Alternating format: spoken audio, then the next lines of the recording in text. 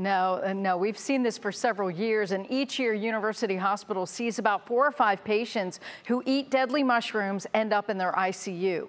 But since the beginning of August, they're already up to 8 patients, 2 months before they usually see cases. So they're very worried this could be a very dangerous year.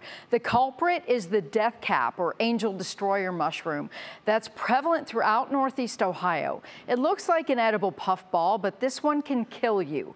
Cooking or freezing them won't get rid of the poison, and if not treated quickly, 1 in 3 people die from the toxin that causes acute liver failure. UH has become expert in treating mushroom patients, and there is an antidote, but it's not FDA approved and not easy to get. We submit what we call an investigational new drug application every time in order to be able to have the FDA vouch that we are using this appropriately and get it for patients. We then have to ask the manufacturer to then courier it to us or ship it to us. They put it on a commercial flight, typically from Philly, and it gets to us a day later. That's just 1 at a time. Now, last year I introduced you to Portage County beekeeper Bill Hickman.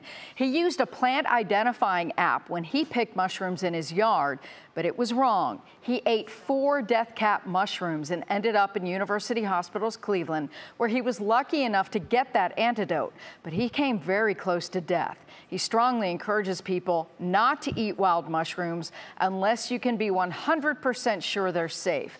And I spoke to Bill and his wife Tammy about an hour ago, and you'll hear more from them at 6. But Bill said it took him about 6 months to just begin recovering from eating those mushrooms, and he just ate his first store-bought mushroom last week, and he could barely make it through it, Laura. Oh my goodness, that is a long recovery. So one can only assume that if they're deadly or potentially deadly for humans, not to give them to your pets, and make sure that your pets don't go outside and eat them from your backyard. Oh my goodness, absolutely. Yes, these can be deadly, especially to dogs.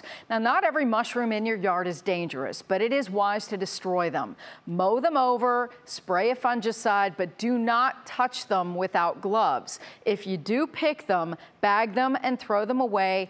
Wash your hands and buy your mushrooms in the grocery store.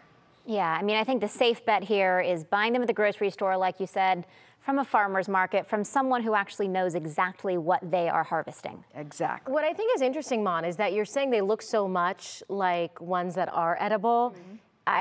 I think this report is so helpful because I don't pick wild mushrooms, but I would have no idea if it looks so similar. So it really is so important. Yeah, and like Bill said, he used a plant app and it told him that the mushroom was safe. He still uses that plant app, but he told me when he does look at it and he sees a mushroom and it's telling him it's one variety that appears to be safe, it's usually wrong. Wow. Oh my gosh. All right, well, good warning too for people who are using that kind of technology on their phones. Yep. Monica, thank you. Sure.